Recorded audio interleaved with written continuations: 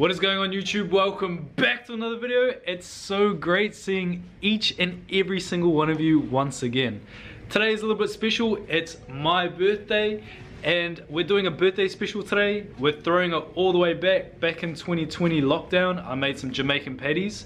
They're a lot of work, but sit back, relax and enjoy how I make my easy Jamaican beef patties. Step number one is our dough. I'm making heaps, alright? I'm making a lot. So going in with our flour, a little bit of turmeric and curry powder for colour, and just give it a mix around.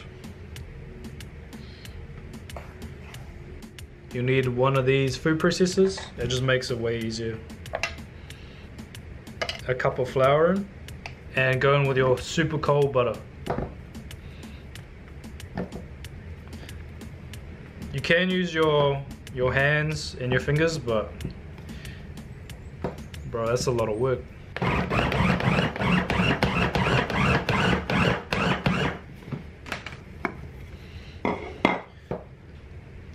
That's the result. You can still see these lots of large chunks of butter. That's what we want. Adding all of that into the flour and just mix it in.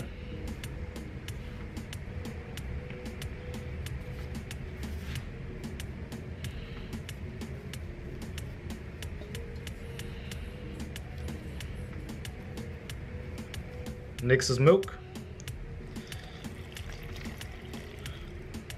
And we just want to mix this until it just comes together. Also, we want to keep everything super cold.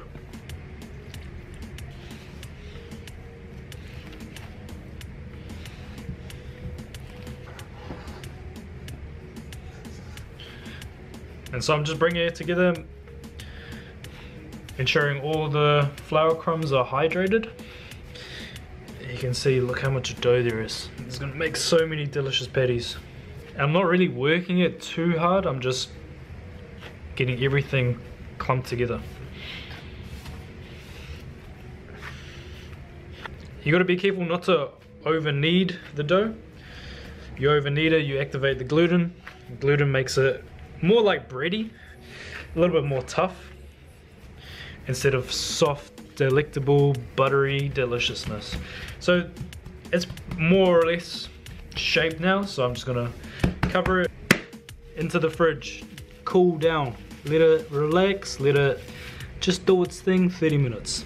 My vegetables here, which is onion, ginger, green capsicum, a load of garlic, and some baby peppers, because it's almost impossible trying to source Scotch bonnet or habanero in New Zealand. So that's what I have. We're going to work with that. We'll probably need to do 2 rounds to get all of this pureed up.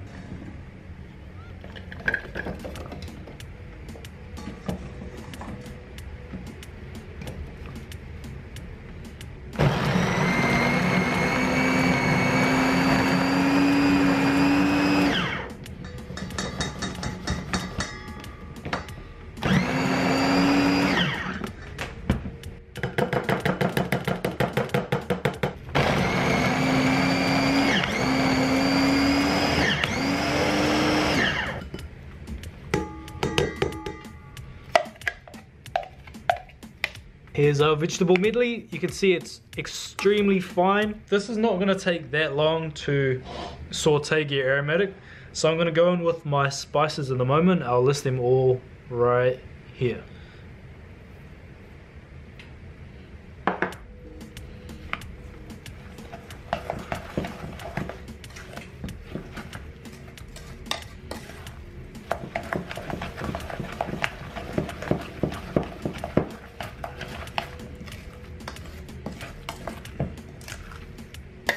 And here is our flavour concentrate, guys. This is so potent.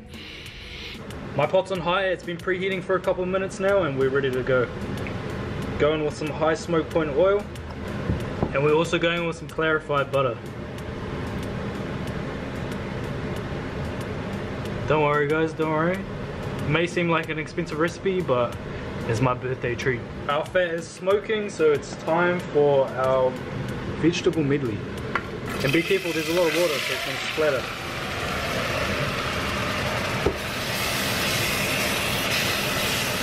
And straight away we're hit with that aromatic deliciousness. So,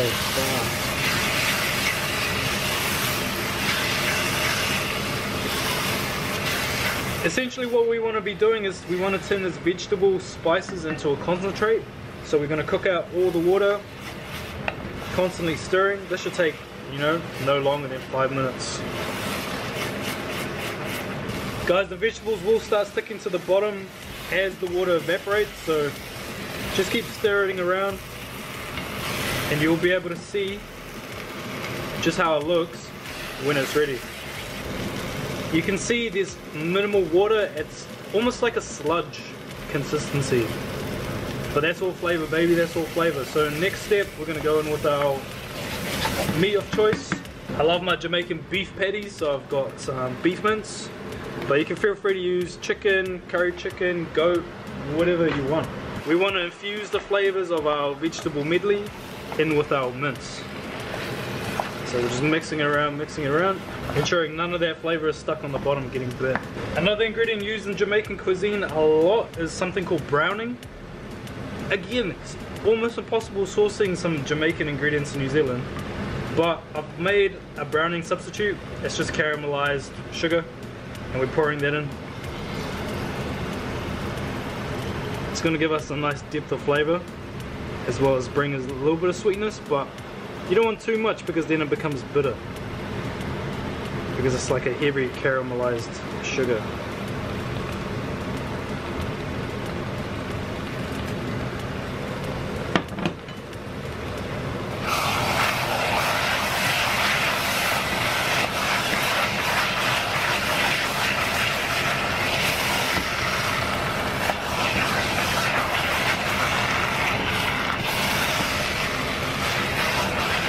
A little bit of soy sauce, color and umami. That secret ingredient. This is some sago that's been soaking in water. It is a bit of a South African hack, but holy shit, this is my favorite mince pies made with sago. It's also going to thicken up our filling. It's going to really thicken up our filling. You know, there's different ways you see in my previous videos. I do flour, you can do a slurry cornstarch potato, but today is all about sago. And one thing when you're using sago, you have to use it, you have to hydrate it first, as well as you need to cook it out. So you can see these are super white. When they turn clear, they cooked. And this will absorb all the liquid, everything.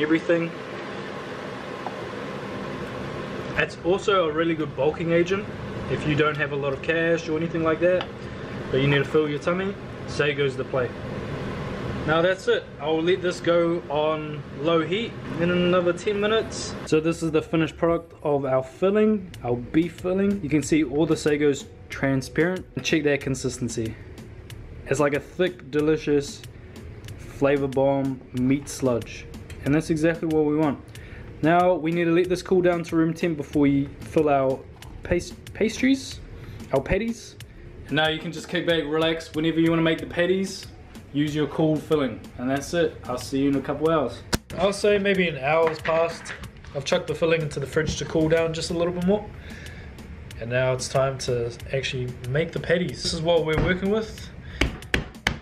Delicious. You can see the butter's still within the dough, and since this is so much, I'm only going to be using half at a time. I want to eat this one. And don't be afraid to, you know, generously coat it with flour, because the last thing we want is for it to stick all over the place and rip.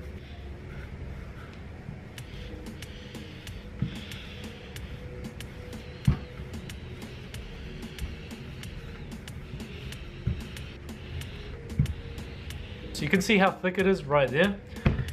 So keep it nice and thin. Grab whatever you're going to cut your shapes with. Efficiently cut your shapes. Hard enough that There's our shape right there.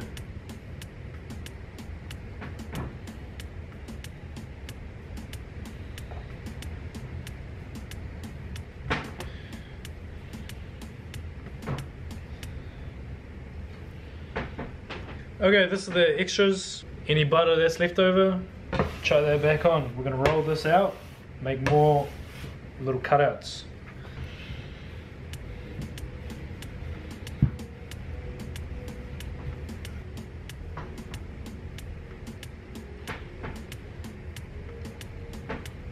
Simple egg wash, just eggs, a little bit of milk. It's gonna close our patties and give it a nice golden shine in the oven. Here's the cooled filling. You can see the consistency change again. All right, let's start the factory line.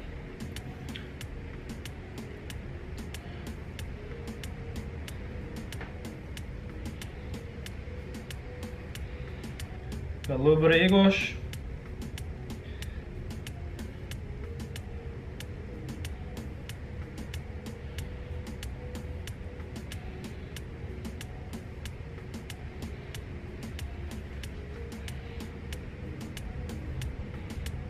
Don't skimp on the cheese, we need a decent amount of cheese.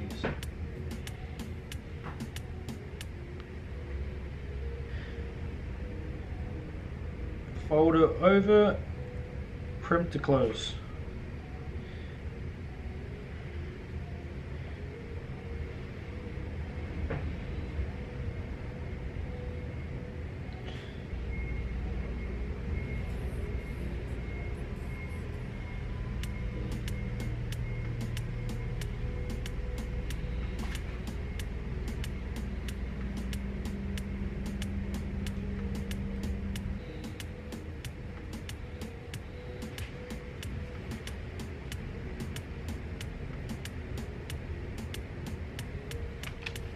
Look at that. Look at that, that looks so beautiful. Here's the first round of the Jamaican patties going in, 220 for about 15 minutes. Don't forget to egg wash it before it goes in the oven. Get that nice shiny gloss.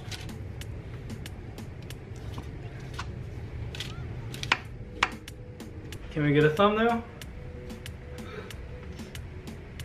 That was so close. Oh man. So that half of the dough cooked 15 delicious patties this size. I quite enjoy these size. Just look on the color on that. That's beautiful. Delicious, soft. These are boiling. These are boiling. I want to take a bite so bad, but I know I'm just gonna absolutely burn the shit out of myself. That's way too hot. Taste test needs taste test needs to wait.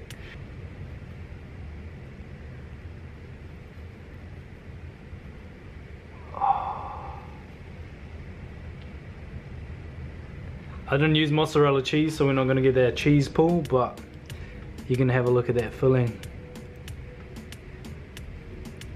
I'm pretty happy with how the pastry turned out as well, or the dough. Ooh, man, it smells so good. I think I have to risk it. I have to risk it.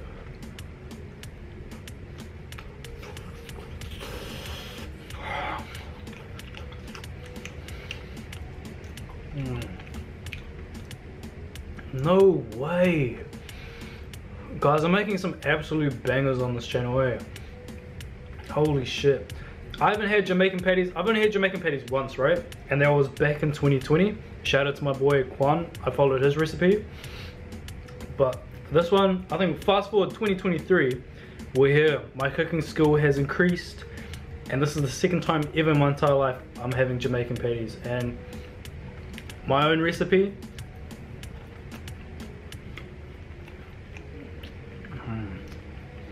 That tastes of cake, bro.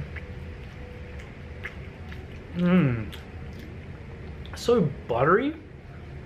The crust is so buttery.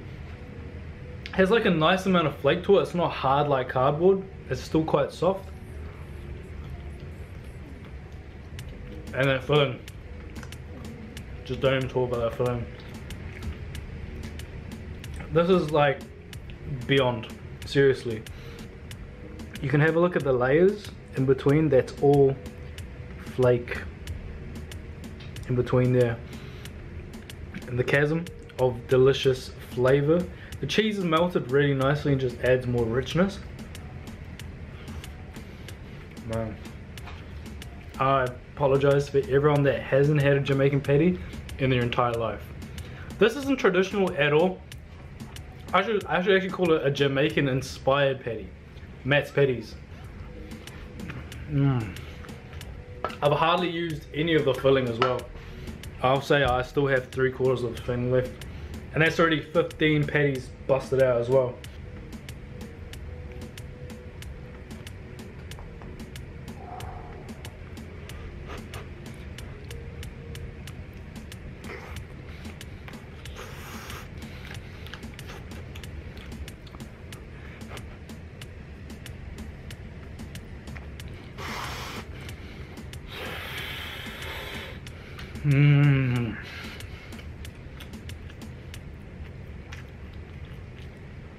Everything's so delicious. It's like just the biggest internal hug.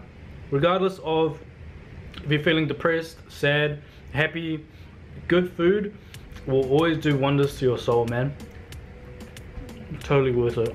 Guys, if you haven't cooked Jamaican patties before, patties in general, or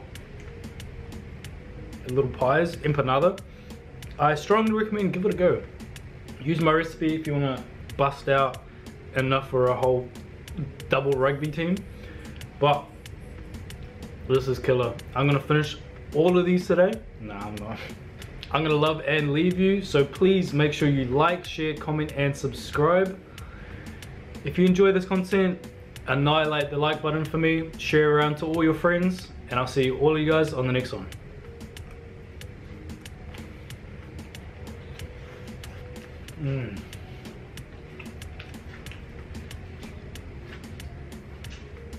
Here we are, guys. This is the finished product, and those ones over there, I've got a couple or a few short crust.